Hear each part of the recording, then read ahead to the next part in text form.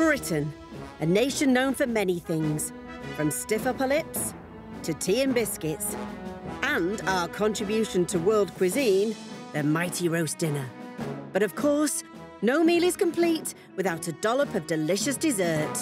Sometimes a great meal isn't finished until you've had a nice pudding. And whether you call it a pudding, a sweet, or your afters, we're a nation obsessed. Dessert has to be served, and I have to eat it. Sometimes a great meal is just a pudding, I suppose, isn't it?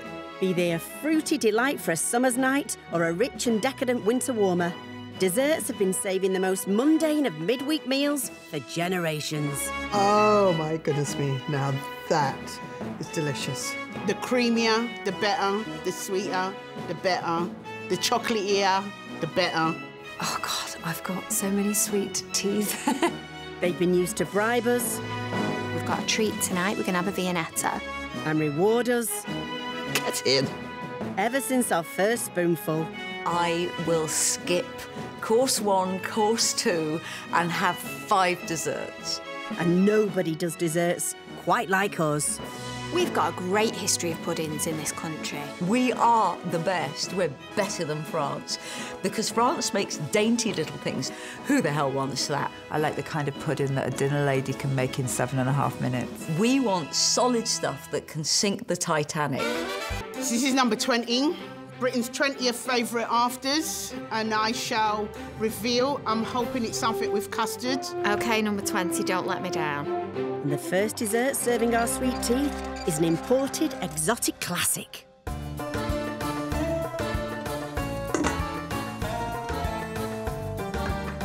What is that? Baklava? Baklava? I'm going to sound really stupid, but what is that? I make a great baklava. What is it? A baklava? Yeah. I don't know, but this little VD package might tell us. Yes, originating from the Ottoman Empire, baklava is so revered, many countries take the credit for its invention, including Greece, Turkey, and various Arabic, African and Middle Eastern cultures with over 20 regional variants. Is it Greek Turkish or is it just Greek dessert? I don't know. Is it Turkish? It's not Greek, the dessert, is it? I mean, I don't know if you can get it in Greece as well. You can get Turkish baklava, Greek baklava, you can get baklava from Morocco. Tunisia. Is that an Italian thing? Essentially a rich, sweet pastry made with layers of phyllo. It's filled with chopped pistachios, topped with more phyllo, and covered in oodles of syrup or honey, weighing in at around 230 calories a slice. That's my kind of dessert. Ooh, you've got to get the real thing. You can't just go to the supermarket and get the pretendy ones done in the thing, no. Beautiful, crunchy, ground pistachio nuts, layers of pastry, phyllo pastry, and then this glorious flower-scented syrup. Wrap up warm, kids, because for number 12, we're heading up north. Oh, it's Arctic roll! Oh, Arctic roll! Arctic roll! Do they still do Arctic roll? Look at this. Machine-made perfection. So is that like ice cream wrapped up in sort of cake? Wrapped up in sort of like a spongy thing. This sort of dessert is very much a school dessert. You know, when they didn't have the Swiss roll, they chucked this one in. Oh, it's good. Oh, it tastes like primary school. My compliments to the chef.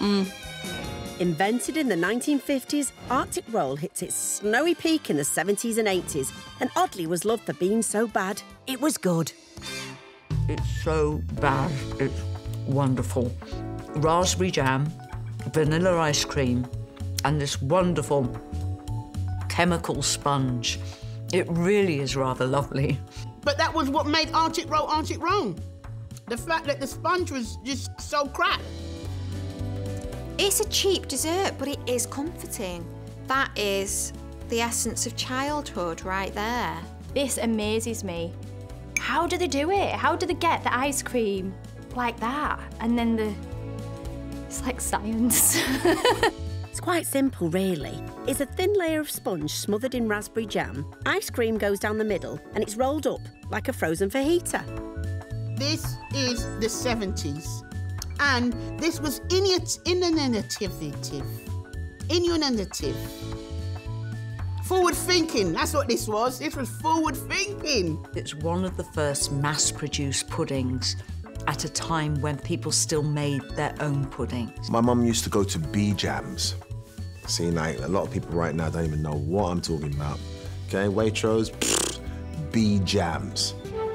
Now on to number 8, and without a doubt, the most controversial entry in the countdown. Not a dessert, is it? Yes!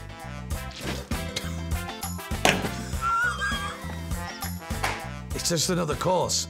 You might as well put soup there. Oh, I love a cheese board. Cheese board as a pudding? Pudding? Cheese board? That's amazing. I love a cheese board and I will very often order that instead of pudding. No, you can't replace pudding with cheese. This or a sticky toffee pudding. It isn't dessert. Whoever's brought this, you take it away.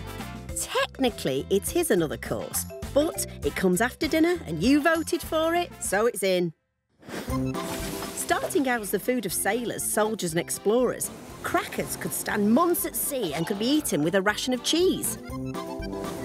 By the 1850s, selections of various cheeses and biscuits were appearing on menus in restaurants. But what makes a good one? Something hard, something soft. Got to have a cheddar on there. Yes. Bit of blue cheese from time to time. The British expect something with this. You need a chutney. They want crackers, basically. I hang around with French people and they're like, what do you need all of this stuff on the board for? It's cheese. You eat the cheese. You get the knife, you eat the cheese. And British people are like, oh, you got some Jacob's crackers. Oh, you know what's the best ones? The Hovis biscuits. The Hovis biscuits are ace. What would be on your ideal cheese board? I'm guessing it wouldn't be rat. It wouldn't be rat, no, but I love that episode of Fawlty Towers, and when you say cheese board to me, that is what I think of. So basically, Manuel's rat's gone missing.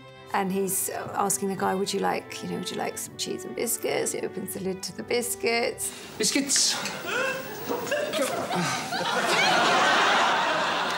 And there's this little robotic rat thing, the little head coming up.